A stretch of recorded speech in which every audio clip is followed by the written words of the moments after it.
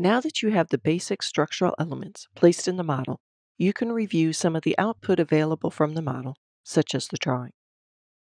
In this exercise, you will learn how to open the drawing views and review the drawing information. From the Links tab on the Explorer dialog, navigate to the Drawings folder. Note that this project now has 6 drawings, the 4 architectural drawings and 2 new structural drawings. The seed file used when creating this file has a foundation plan and framing plan drawing already set for the model. So these 2 drawings are models within this file and can be opened from the View Group pull-down. From the Manage View Groups tools on the lower right of the interface, select the View Group Foundation Plan. This will open the model of the foundation plan drawing.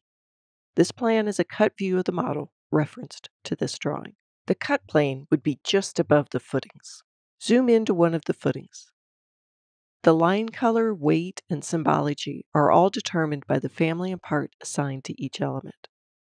Note also that the column, pier, and footing are all labeled based on the type ID property and size that you assigned when placing.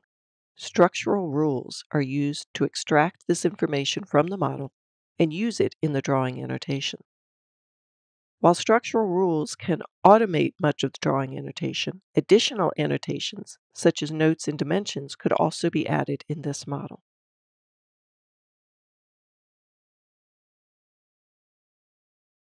Select the View Group Roof Framing Plan.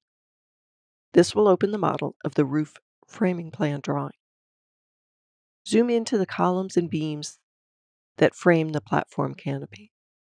Note here that the structural rules are not only used to add the annotation, but in the case of the steel beam, it is re-symbolized to a single line representation. In fact, additional information is extracted from the model. The top of steel is not a property you input, but simply calculated from the beam's position in the model. The annotations can be moved as necessary to make the drawing more legible. Select the View Group Sheet 1. This will open the model of the sheet. This is a sheet model with a border file attached and each of the drawing models referenced and arranged on the sheet, ready for plotting. In this chapter, you have modeled the basic structural framing for the station building and canopy. You have modeled columns, beams, and footings, and coordinated their placement with the conceptual architectural model, making the necessary modifications. The geometry and information that was modeled in the 3D model is now reflected in the 2D drawings. In the next chapter, you will model the architectural elements of the station building.